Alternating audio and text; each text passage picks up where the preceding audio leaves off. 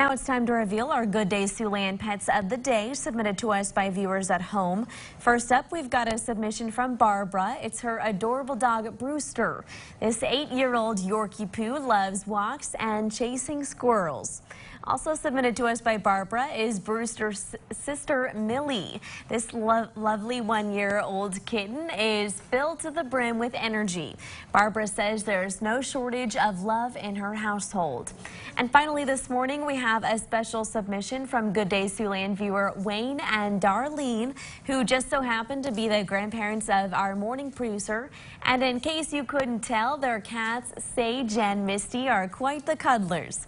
This trio sure knows how to put the lazy boy to good use.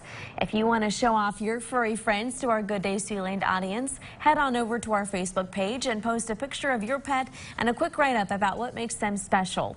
Then be sure to tune in to Good Day Siouxland weekdays to see if your pet is featured.